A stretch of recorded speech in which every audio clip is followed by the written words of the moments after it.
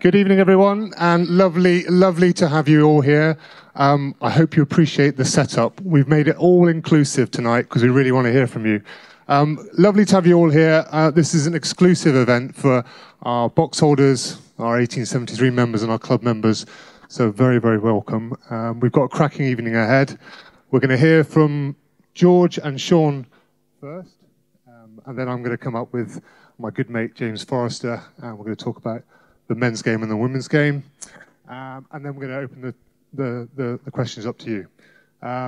So sit back and enjoy, and we'll have a great night. Cheers all. Great, thanks Alex. George, should we dive right in? So let's start with a general reflection on the season. Europe's gone well, Prem Cup's gone well, but the league, it clearly isn't where we want it to be. No, that's a fair summary. I think what's important is we can have a sense of humour, can't we? Right, okay.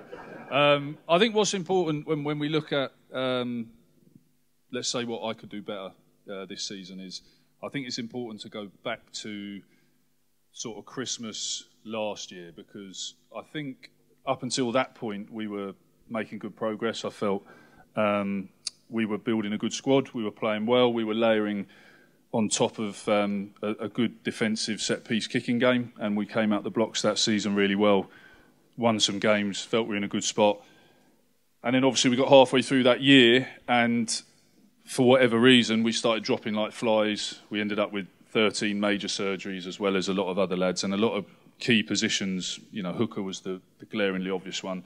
We ended up with 3 top-class hookers, all injured, all out for the season. So at the end of last season, one of our big things was to reflect on how did that happen, because it was blown out of, no other team had dealt with anything like that.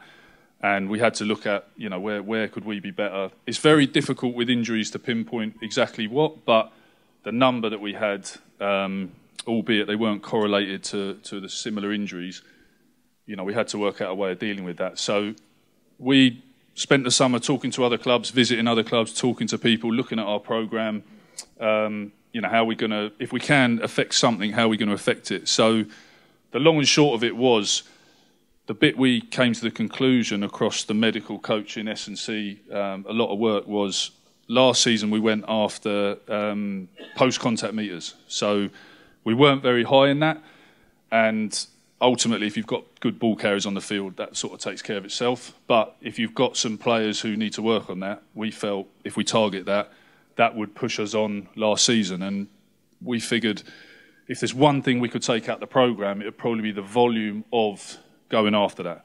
Because obviously, if you go after that, you are planting your foot a lot, you're driving through things a lot. We obviously put a lot of emphasis on scrum, maul. So we looked at the balance and said, right, we'll take out volume here, and we put a bigger focus on rest and recovery. And, you know, I won't get away from, we were scarred after last season because we did feel we were in a really good spot, and we felt like it was taken away and sort of chasing our tail. And it was very hard for the players as well, watching player go down, and as much as we focused on staying motivated and keep being positive, very difficult situation. So I think we reacted to that, and as I say, we focused on rest, recovery, extra days off, less training, take the bulk out of some of that physical training. And also the other emphasis was, we know we've got to build our attack. We've known that's for a couple of years. That is the area that we've fallen short. So take the volume out of that, focus on the attack, and we feel those two things will hopefully keep us fit, but also kick us on as a programme. And it started pretty well. We had a very good pre-season. Boys bonded really well, worked really hard. The attack stuff was coming through nicely, and we got through pre-season without losing any bodies. So felt we're in a really good spot. Played the Prem Cup. By the time we got to Newcastle away, we had a few weeks, post-Newcastle away, we'd had a few weeks of a few key players dropping out. Val, Ruan, Adam, and then Zach post Newcastle away. Obviously, he was out the fold as well. So, in reflection for me, what what could I have identified then? I could have identified our three biggest carriers aren't on the field. Our playmakers no longer on the field. We've now got young 9 and 10 running the show. And, you know, to be fair to Jack Clement, I thought he's been outstanding and stood up. But he's our only guy who could get us over the game line. And we tried to carry on with that, you know, forcing that shape. You've got to make some dents in the middle to get the ball wide to the fast guys. And we went a little bit too long with that. And I think, you know, there's a couple of games, a lot of the games we were in the battle, but there's a 15-minute spell probably in every game where we could say we got outmanaged. You know, we're coming up against world-class halfbacks in pretty much every game. And our young halfbacks are good and will be very good. Are we a good enough team to carry two young halfbacks managing through that? No. What could we have done? We could have stripped the game right back and said, let's go back to absolute basics. It's not going to be the most entertaining rugby of all time, but I think that would have made a difference. I think sometimes, speaking to far more experienced coaches than me, who I do regularly, it's very hard to identify these things until you've lived them. So I will always give myself a kick before anything else. But once we made that reflection, we sat down as coaches, sat down as a group of players and nailed it down a bit and said, you know, who are we? What's our identity? What do we want to stand for? And I think the last 7 weeks you've seen that shift. And we've also started getting some players back on the field, which has made a massive difference. But, you know, the whole of 2023 really is really my reflection, because our availability of our key players in key positions has been atrocious. And it's not, this season hasn't been like the back end of last season because we lost the core group, but actually the rest of the squad's been pretty healthy. So I think taking the volume out of the programme was the right call. I think we went a little bit too far with it, and we've put a little bit more back in now. But this season, I mean, in this position now, we've only got 3 or 4 injured players, which is pretty standard for a Premiership team. But that's my honest reflections on it. So in hindsight, looking back at perhaps the summer, the tweak to the programme then, and perhaps the rotation within that programme, you would have done differently now you've lived through it. Yeah, without a doubt. I think, like I say, we took too much out the programme. I think we're a little bit too scarred by all the injuries we had. You know, rugby is a rough, tough game at the end of the day, so there is a certain amount of training and volume you have to do, and you have to commit to being physical. So you have to have a certain amount in there. I think the rotation piece has been slightly, certainly the media ran with it for a little while. We did have the plan of doing that. We did that for the Prem Cup, the first few Prem games. Sail away, we did rotate, but post that, the bodies were out, and we've pretty much run with the team that we've had in front of us since then. So actually the sort of grand plan that we had of trying to trickle boys through, and, you know, we've got, for instance, we've got, when fit, we've got 5 really good ball-carrying back rowers that ideally you could move around. We haven't been in that position until last week. Let's talk game plan, box kicking. I know you'll enjoy this one. Looking at the stats, Gloucester actually kick one of the least in the league, with Northampton kicking the most. Northampton kick 70 more times in the league than Gloucester have. Are we talking about perhaps accuracy of kicking and accuracy of chasing rather than volume?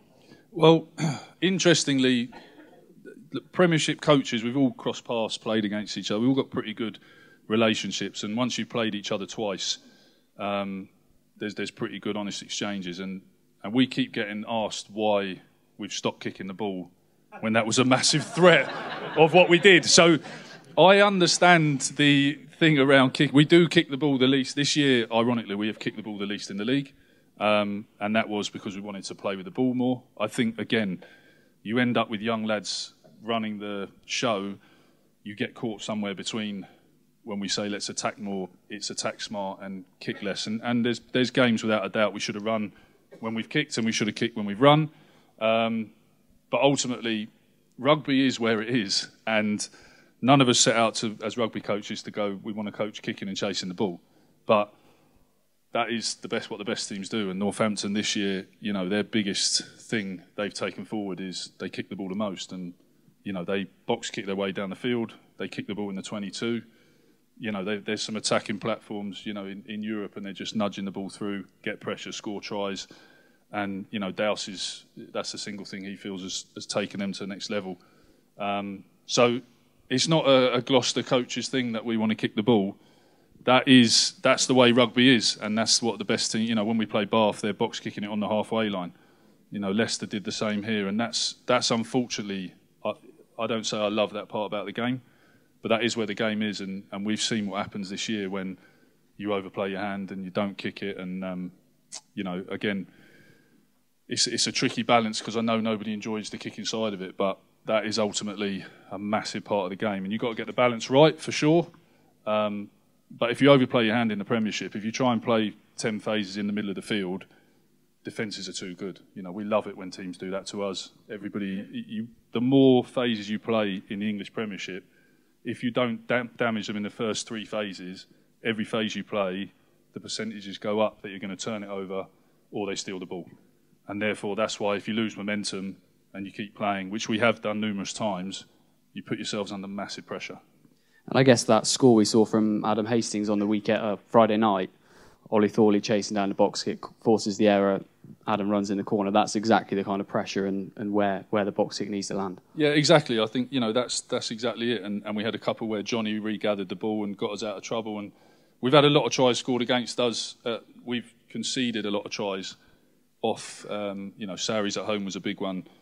They didn't get one line break all game. You know, we got 9 line breaks in that game and didn't finish a try. They didn't do one. They just kicked the ball, got it back, and they end up scoring and winning the game. So I understand it's not an exciting part of the game, and it's probably the biggest conversation I've had since I've been at Gloucester is always about the kicking, but that's not my love of the game. That is, unfortunately, where rugby is. I do think there'll be some rule changes.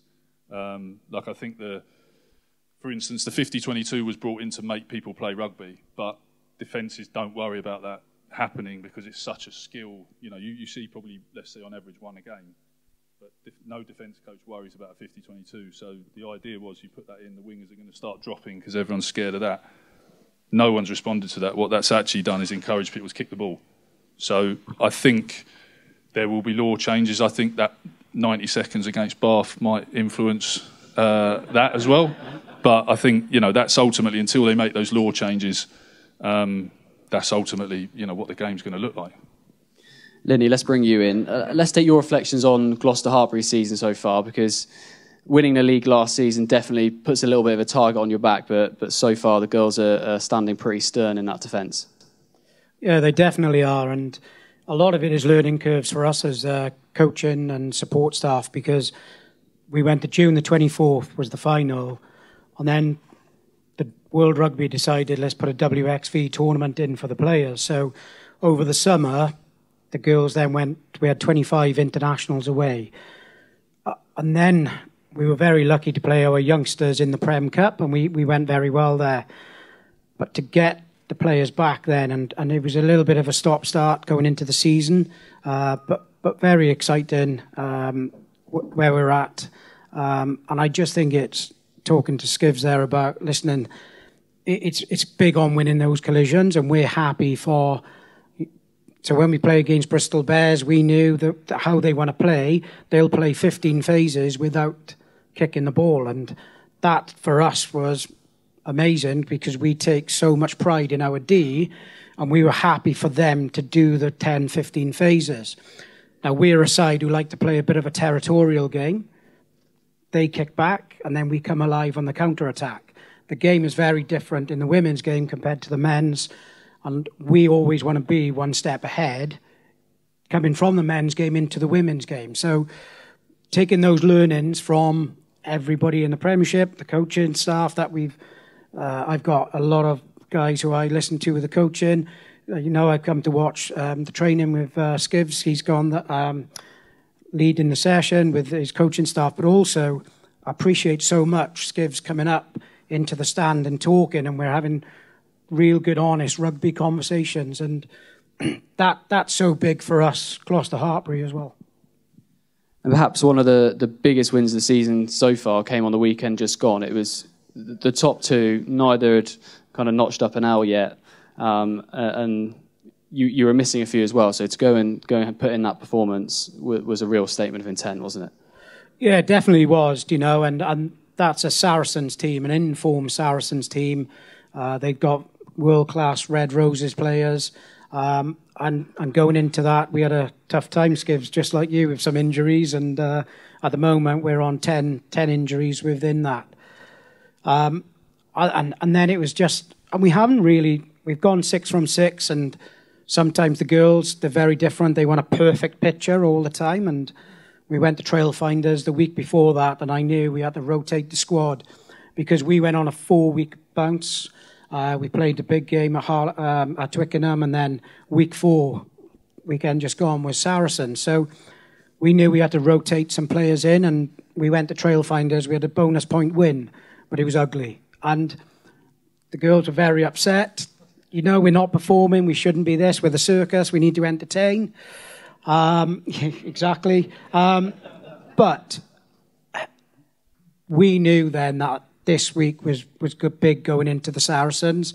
It's all about physicality, win those collisions, and just the mindset and that togetherness from our squad that we've got. It's making history out there, and we've not beaten, myself and James, we've not beaten a full strength Saracens side ever. Last year we went up there and we had a good result, but they had a lot of injuries. But that was a very good statement where we're at as a club. And you talked about the injuries there impacting the team. How do you get this team to peak when it comes to finals rugby? Because currently it looks like you're 13 points clear now of outside the playoffs. It's a strong position going into the end of the season. How do you make sure that team peaks when you get to that semi-final, final stage? It's very difficult because it's making sure a lot of it will be out of our control. So we've got 6 weeks on the bounce now going into games, and then they go away with the Six Nations, and it didn't help. It's amazing for us, but the Red Roses have just called 11 of our squad members into the Six Nations, which is amazing because we got an 18-year-old, a 19-year-old who had just gone in, and John Mitchell was raving about one of our players who's 19 years old, and it's great to see. So, Tim, just going back on that, I think a lot of it will be how good the medics can sort them out just coming out to Six Nations. But we know this 6-week block is huge for us. Week 2, we're going into Bristol Bears. Then we got Sale on double headers. And then we got Exeter here. And then we finish with Harlequins just before King's Home as well. So really excited, and just it's an honour to be here tonight. And please, just come down and support the girls. You made it a special final last year because it was at King's Home and having that crowd. So thank you. Thanks, Sean.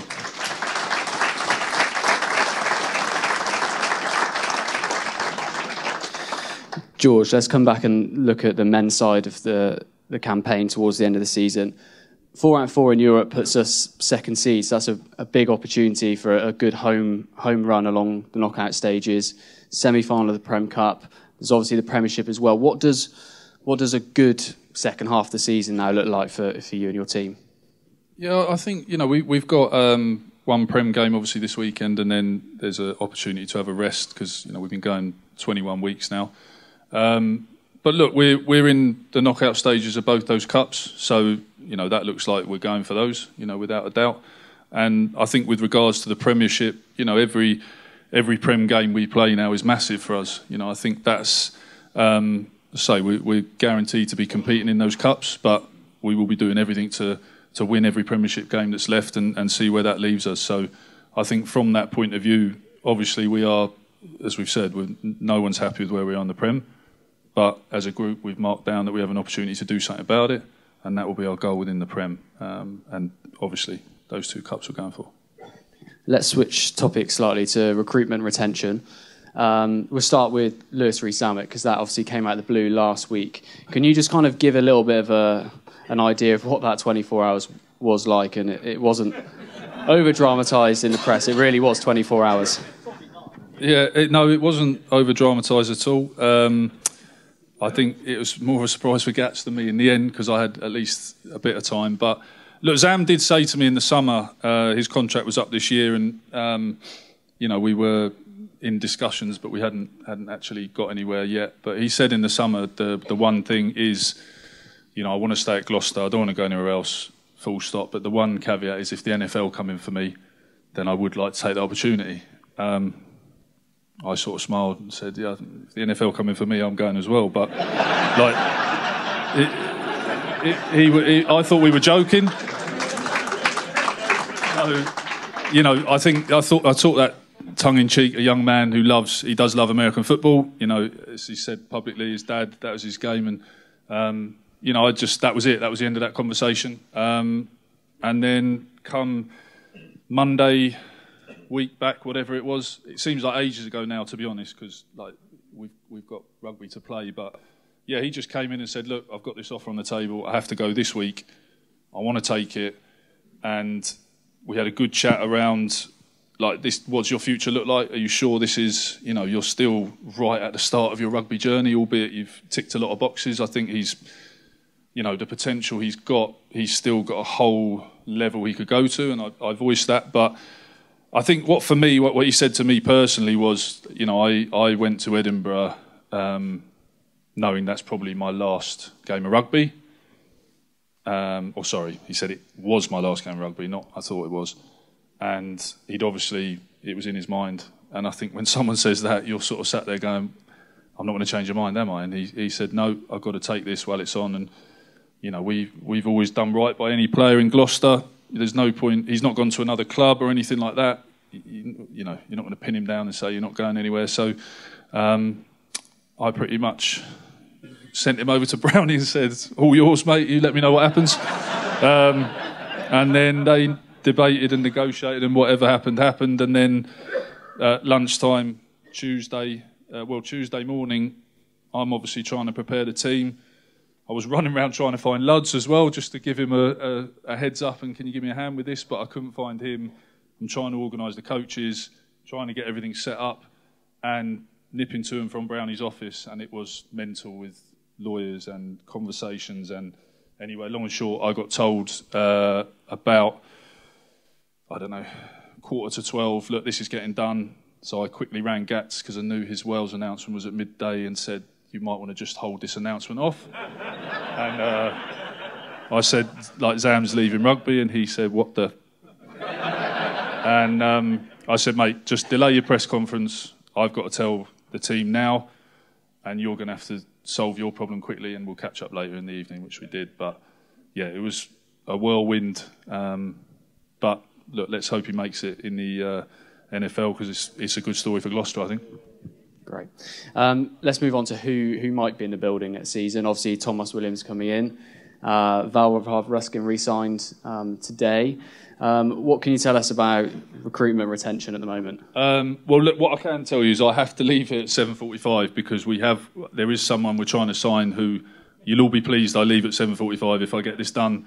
But we've been waiting for him to fly in, and he cancelled last week due to a niggle, and then he's come in tonight. So I knew you'd be disappointed if I didn't show up. So I made sure I got here. But there's a couple like that in the pipeline that are very exciting. I think Val committing is massive.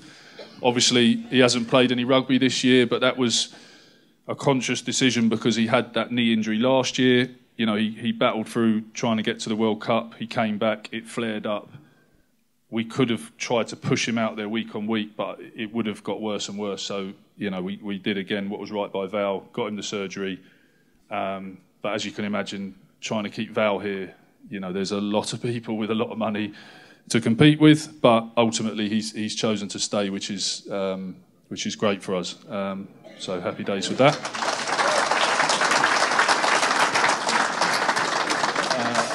And I think we can expect some re-signings over the next couple of months or so as well, which is good as well. Sean, for Gloucester-Hartpury, I guess your challenge is trying to keep over 20 internationals in your squad. Yeah, you're definitely right, and the big thing for me is just making sure those players are feeling valued. I know James is going to be a busy man over the next 6 weeks because we're very different in the women's game. Trying to ask a player to commit 2-3 year contract because the salary cap is different, and it depends. A lot of them are on year-to-year contracts with their unions, so it's very difficult and to have those conversations. But we're very big on making sure that the rugby program we provide at Gloucester-Hartpury and having the facilities with Kingsholm is massive for us, and the coaching staff, Dan Murphy, Rhys Oakley, and then Johnny Goodridge coming in and doing a lot of the skill work with the girls. We just need to make sure that those girls feel valued in their rugby and they are becoming better players, and making sure then the environment, who Mo Hunt is massive on that and driving those standards. And so, yeah, James has got a few conversations in the next 6 weeks, but fingers crossed there'll be positive news. And Skivs, just before we welcome Alex and James to the stage, whilst we're on internationals, I think many of us in the room might have thought Gloucester would have had a few more players involved in the Six Nations, notably what Zach in the room tonight. How much of your role as a director of rugby is kind of dealing with the disappointment from players when they don't get into that international stage? There's a part. I think it's tough for any player, when they don't get selected. But my role is really just to have a chat, try and hear the feedback. Talk about how we could potentially push them on and get them, higher honours, and that's an important part of it. But ultimately, we've got good lads, and Zach obviously, has got a bit of heat for. Showing some emotion, which I think is mad, really, because everybody wants to hear people's opinions, and you want us to be honest, and you want players to be honest. And I think Zach's very unfortunate not to be in the England squad. I think he's had a hard. There you go, Zach. But I think I think it's important people show some emotion. I think if you take Zach's as an example there, he's come over here, he's gone to a World Cup camp, he's been released at the last minute, and then come back to Gloucester with a spot-on attitude, rip into Gloucester, doing brilliantly well, then's got an injury, had to watch a couple of months on the sideline, which is massively frustrating, especially knowing he could make a difference, and then come back, started playing really well, and has had a phone call to say that you're not part of the plan. I think showing some emotion. Like if I didn't include a player, let's put it like this. I think, I put Luds on the bench last week for the right reasons. But I think you saw his emotional response when he smashed a couple of Frenchies for that. And that's what you want as a coach. If you leave someone out, you don't want them nodding along and saying, oh, OK, that's all good. Like, if you don't see some emotion, then you've probably got an issue. So, I'm very confident the more Zach's on the field playing for us that, he'll be playing for England before we know it. Thanks, George. On that note, let's take a moment to welcome Alex Brown and James Forrester to the stage, and we'll have a chat to our CEOs. Obviously, my appointment was back in the summer, and I suppose over that period, I've been through a whole heap of emotions, from enjoyment, excitement, to frustration, to anger, to all of those challenging moments. But it's been hugely humbling for me. One of the things that I was really keen on doing when I took the role on was clearing out and making sure that we all had a clear vision and an understanding about what direction the club is going. I've been part of this club for nearly 21 years now, a huge amount of time. Starting as a player, obviously, in 2003, so I've been through that player journey and understand what it is to put the shirt on and represent the club. And then, obviously, in 2012, became injured and then worked my way through commercial roles and various bits. So I understand both sides now, which I think is unique in sport. But what is important is I think we need an aligned vision for both on-field and off-field, joining the club as one, so that when we're going into battle, whether it's on the pitch or off the pitch, we're all very, very clear. So this vision is something that we put together with all those thoughts in mind over the course of the summer. And I've got a bit of a video to show you just that encapsulates it. What's important in the video is you read the words, because they do mean something. This club is a special club, and read the words if you can. So that's our vision to win for our community and each other, and I'll just dissect that a little bit for you. The win bit is really important. We are a rugby club, and we've got to win things. We're not in here to make up the numbers. That's absolutely not the case. But winning just isn't just on the field; it is off the field as well. Whether we're winning with a community appearance that delivers joy and happiness, or we're winning up here in Captain's Lounge with an outstanding meal and you've all had a cracking time. Winning encompasses everything across the club. But primarily, this club is a community club. We are at the centre of a wonderful community, and I've been part of that community for, like I said, over 20 years. And it means something. It's something special. And the responsibility that we have as a club to deliver for our community is really important. So that for our community piece is actually really important as part of this vision. And clearly it's for ourselves, the players, the staff, the commercial staff, the people behind the bars, everyone in this club, we're doing it for them. So that vision was presented at the start of the season to everyone, both on field and off field. On field, we're not quite there yet. We've got some work to do, but I think I take great confidence in George and what he said just then, because it's wholly true. Thanks, Alex. And speaking on behalf of the commercial staff, I can attest to kind of the vision and the way that we're growing the culture here. I guess as CEO over the last... He had to say that, by the way. That was a plumbed in line. As CEO over the last 6 months, obviously I've spoken about the off-field stuff. We can't ignore the on-field performance in the league. And you've had many people message you. How have you dealt with that? And I guess what do you say to those that are urging you to change something? Yeah, it's an interesting question, Tim. I've obviously been at this club and former clubs before. I've been in international setups where I've played rugby and seen the best. We've been part of, me and James have been part of teams whereby we get to finals and we know what that winning feeling is. We know what good is. We know what a good coaching group is. We know what a good team makeup is. So I've seen good, and I've also seen pretty bad. I've seen a lot of bad over the past time I've been here. I've seen a lot of change, and that's not been helpful. And so my takings from all of that is, firstly, we need a solid, consistent coaching group. That's absolutely paramount, and that needs to be embedded with trust and respect. And I think George and the rest of the coaches are the group that are leading the way there. I absolutely have 100% support and faith in what they're delivering. And the players, I think that they understand what this club means, and they truly do. And if everyone understands that when the team loses, they really, really hurt. And, you know, we've got two guys here this evening, Luds and Zach, at the back of the room, that I know will be testament to that, because it really does hurt. And they're trying their very best to make it right. But to enact change would be absolutely the wrong thing to do. We need some consistency. And we've got the right people in the room, so why would we change it? Thanks, Alex.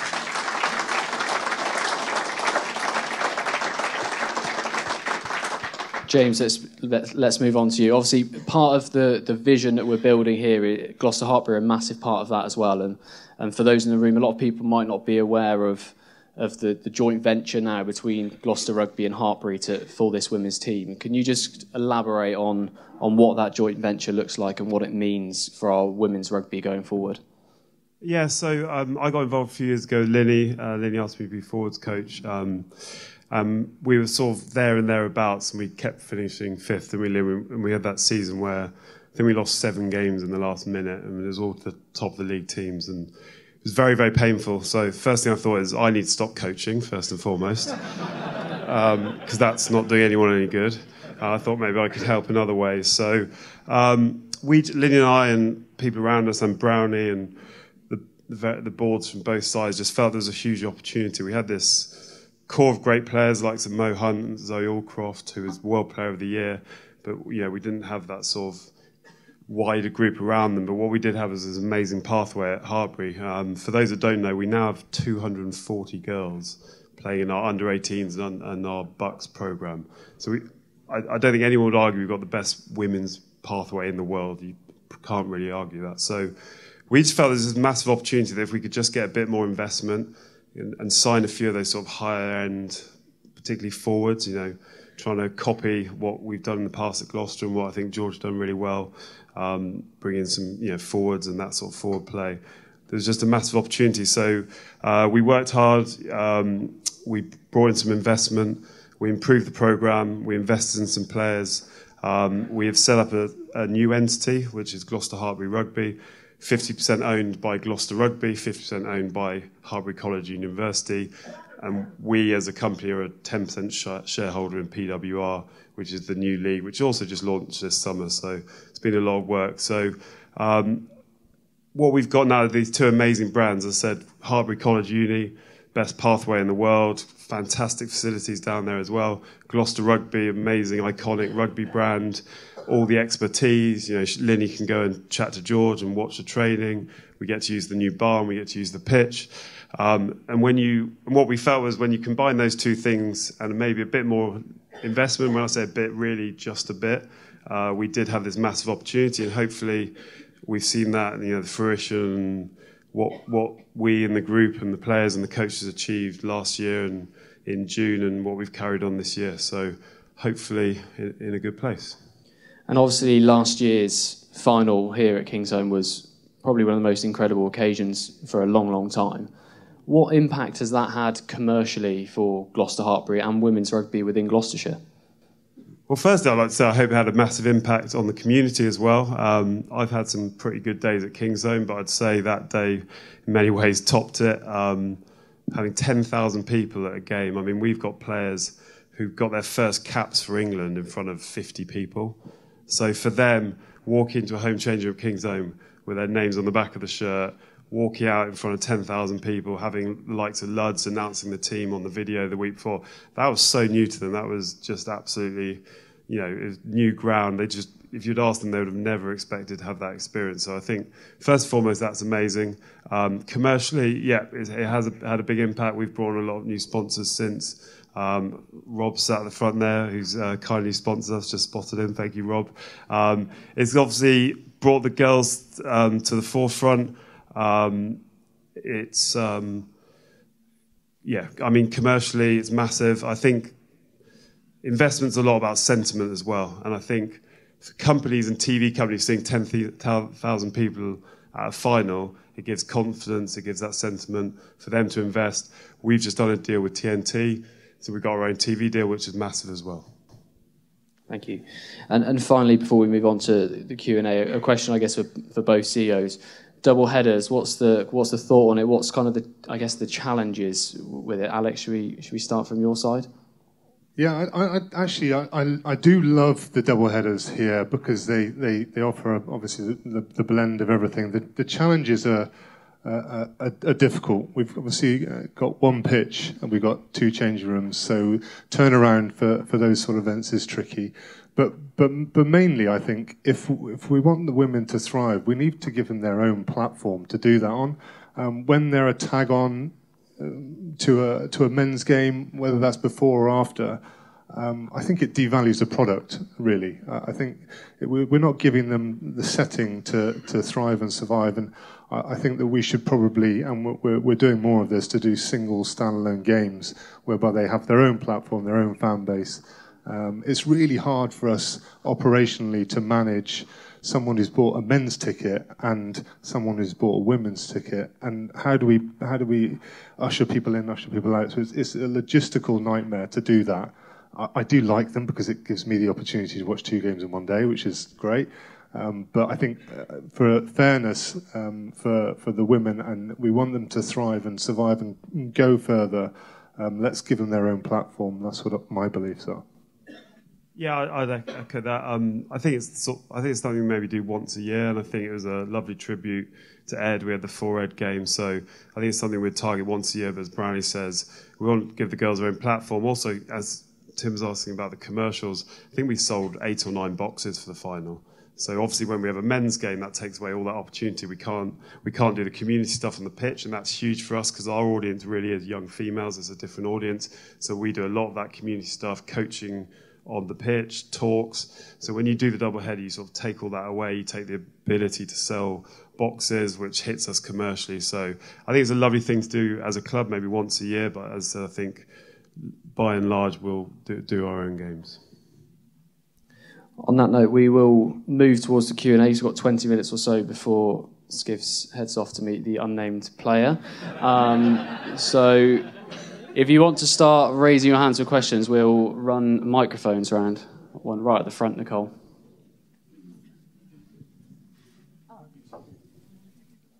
George, can I ask where the guy's flying in from?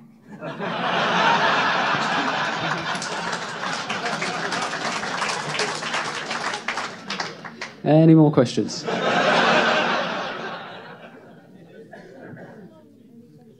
I'm sure there are some burning questions. Here we go. Hi, could I ask about the salary cap, please? Obviously, I've seen a lot of clubs fail in the last 2 or 3 years, which is very sad.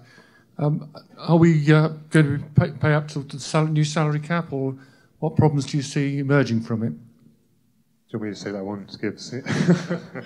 Yeah, so salary cap is, it's a bone of contention, isn't it? The salary cap, obviously, as you know, over COVID got reduced to 5 million quid. But plus all the extras, it's way more than that. And you can end up spending 7.5 million. It is set to go back up to 6.4. That's not going to change next year, plus all the extras and bits and pieces. At this time, we pay to salary cap. We are on our cap. And that's an ambition that, from my perspective, I'd like to maintain. I'd like for us to be a club that consistently pays up to salary cap, but is sustainable at the same time. And that's the challenge. I am not going to be responsible for putting this club down. There is absolutely no way that's happening. So I need to act responsibly as CEO and make sure that we allocate the players, the playing staff, enough budget to perform, but be very mindful of the fact that we can't overstretch that and we can't push it too far. So it's a tricky balance, because I'm acutely aware that if we spend more, ultimately George gets a squad that is which he really wants. But it is a balance, and it's striking the right balance there that's important. One in the middle, Katie.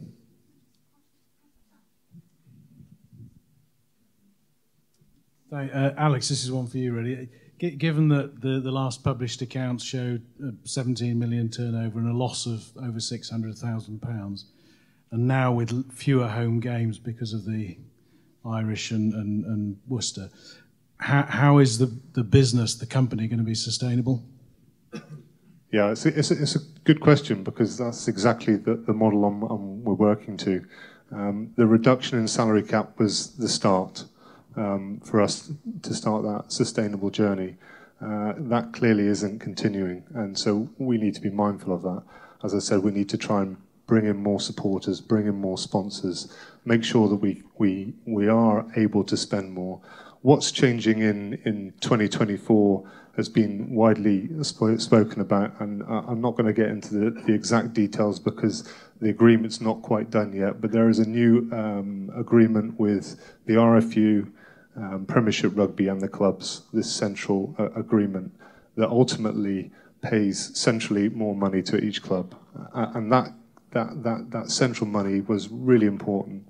And it's been a long negotiation battle, and it's still not quite finalised. Hopefully by the end of next month we'll have that paper all signed and sealed, and it will see us hopefully become sustainable.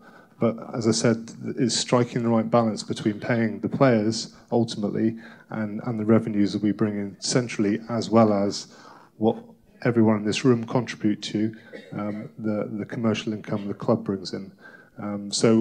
You're a great testament to the success of this club by your investment, and we need to continue that, and we need that to grow in order for the playing squad to grow. Is there any more hands? Can I ask Alex possible to get the Sevens tournament back? I'll stand next to you. Sorry. Can I ask, is it possible to get the Sevens tournament back in the summer? I love that you're saying that. We had an off-site meeting only at the start of this week, and we spoke about what's been and gone, what worked, what didn't. And I loved the Sevens. I thought it was cracking. It's a cracking day in the summer. Sevens for pre-season is a great opportunity for the players to go out and demonstrate what they do, but it's also a great thing for the supporters to come along and support. So watch this space on that from a club perspective. I can't speak centrally because it was a Premiership Rugby Sevens tournament before. I'd love it if they brought it back, and I'll be beating the drum to try and make sure they do, because I thought it was a cracking piece. It was jammed here, and we had a great almost festival of rugby. So leave it with us. It's a great thought.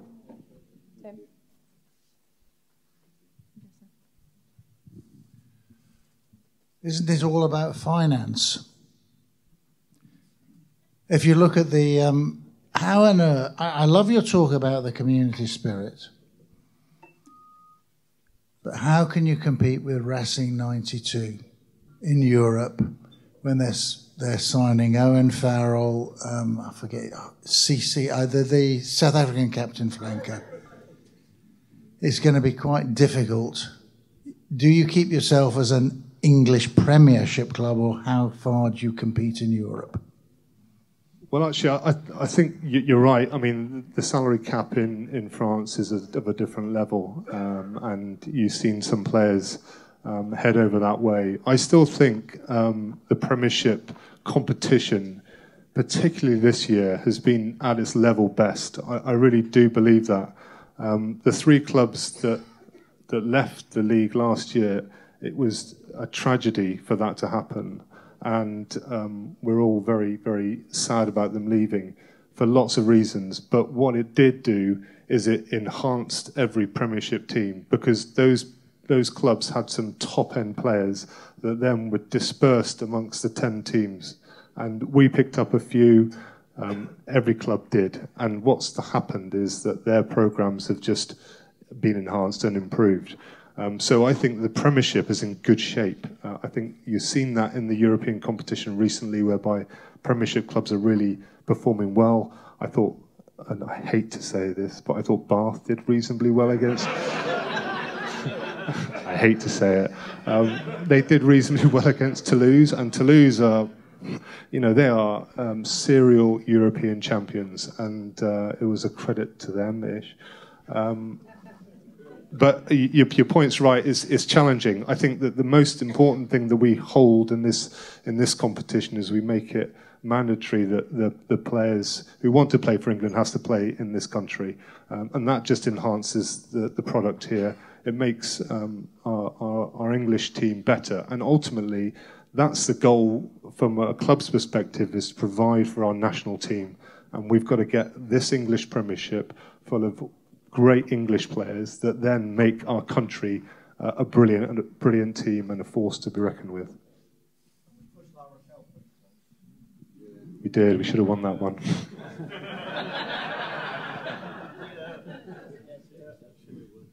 Alex, a question for you. About a month ago, 8,500 of us trooped up to Twickenham for a game. About 11,000 Harlequins were in that crowd. That makes 17,000, 18,000. There were 76,000 people at that club, at that ground that day. What did we get out of it commercially? Well, I love your question, because I thought actually that whole day, that whole experience was absolutely cracking. I mean, from a club rugby perspective, if you're looking at the Premiership and saying what a great product the Premiership is, that day was absolutely knockout, and it is credit to Quins that they put that on and managed it the way they did. How many of you went to that game here? Quite a few. Okay, yeah. Well, I mean, I'm sure you all enjoyed it as much as we did. We clearly didn't get the result at the end, but the whole day was tremendous. And Quins have been doing this for 12 years now. 12 years at Twickenham. I mean, they're bloody lucky to have it right on their doorstep, which is fortunate for them, but they do have that ability. But the commercial income from it, we get nothing from that. That's their home game. That's the equivalent of us doing it somewhere else, or our home game, so we get nothing. Well, and that's my point. They would have made a fortune out of that game. We and the rest of the West of England clubs don't have access to an 80,000-seater stadium, apart from the Principality.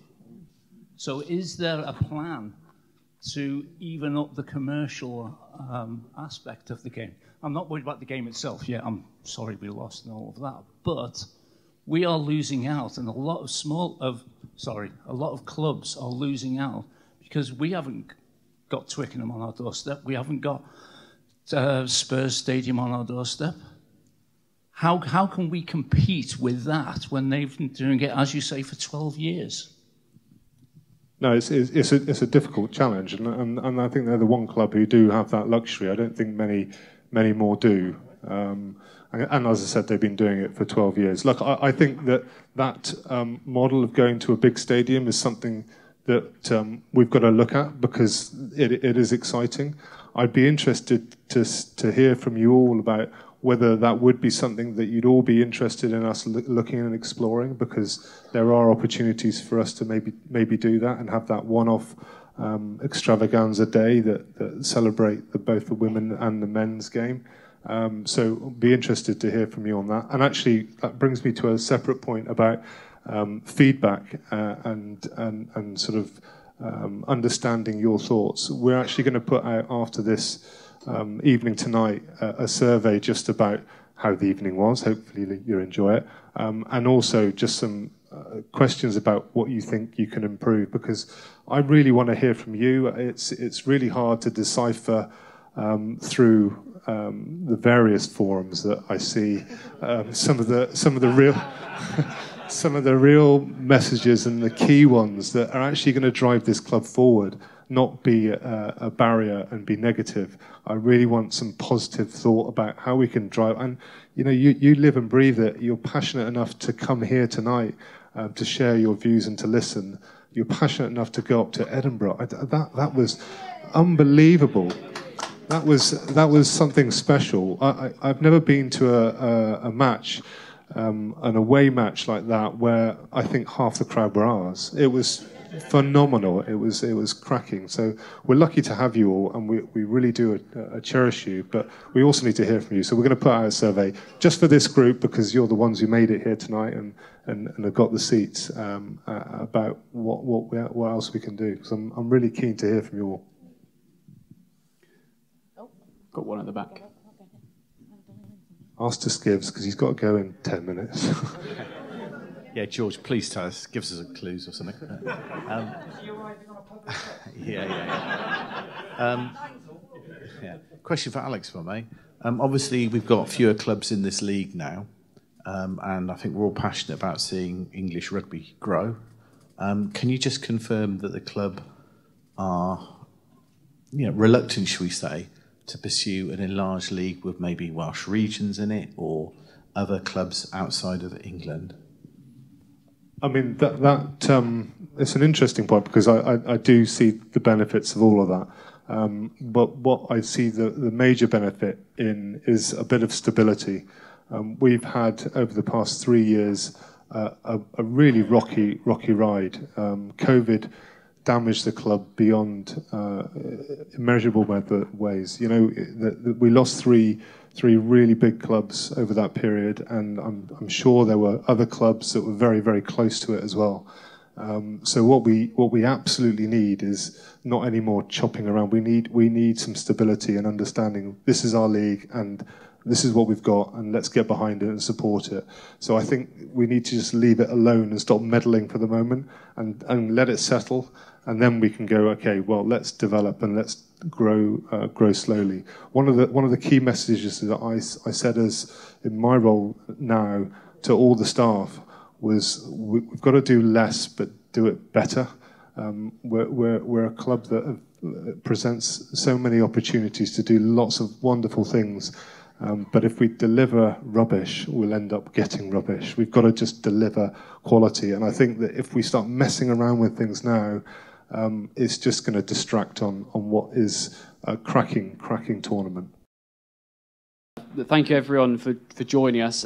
Sean, Alex and James are going to stay in the room. We've got Lewis Ludlow and Zach Mercer in the room as well, so please go and have a chat with them, and we'll shut the doors at 8:30, so we've got 45 minutes or so for you to mingle and have a chat with those guys. I'll just say before I go, but look, I appreciate we're all frustrated with where we are in the league. Like, there's no, again, hopefully you know me well enough, and those who know me well, I never make an excuse for it or pretend it's okay, but I think it is important to know that how hard the group are working, the coaches, the staff. I'll echo what Brownie said. Through this whole club, there is unbelievable people in the building, really good people, particularly the players. Like, this year of 2023 that I started talking about here has been a massive year of adversity. Like, we just got kicked and kicked and kicked, and we won't ever use it as excuses.